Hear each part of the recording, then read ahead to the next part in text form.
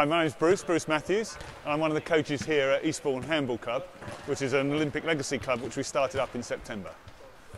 Okay, we're going to look at 3 separate skills to do with handball.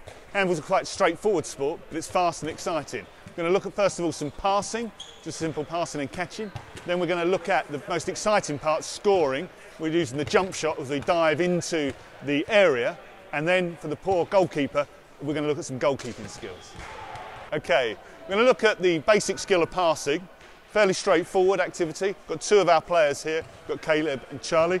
What we're going to look at as we go passing, guys, I want you to demonstrate on the line. Don't forget usual things, looking for the high elbow as you throw, because this is an overhead pass, standard. Aiming for the chest when you get it, and of course when you're catching, don't forget, make the W to catch it, keep the fingers safe.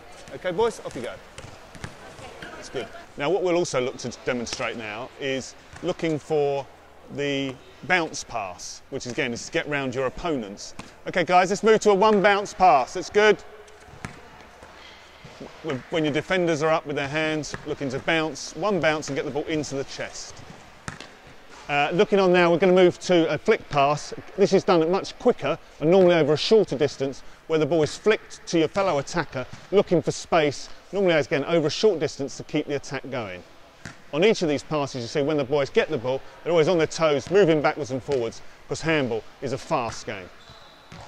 Okay, now we're going to look at the best part of handball, which is jump shot, shooting hard and fast into the goal to add to the high scoring aspect of the game. We've got 2 of our players, Monica and we've got Ollie. And basically what we're looking for here is height on the jump and power into the throw. The higher you get, the more angle you get to beat the goalkeeper. What you notice here, Ollie, his hand is very high and his jump is very high. One of the things for beginners to be aware of though is your front leg. You've got to be careful about not raising your leg too high, because again that will be a foul. So it's quite unusual in handball to do that skill. And also then we're going to look at Monica as she comes in more from the side, looking to feint against her opponent, get some space and then score hard and fast into the goal. We're looking at the art of goalkeeping now, using Gigi, one of our players again.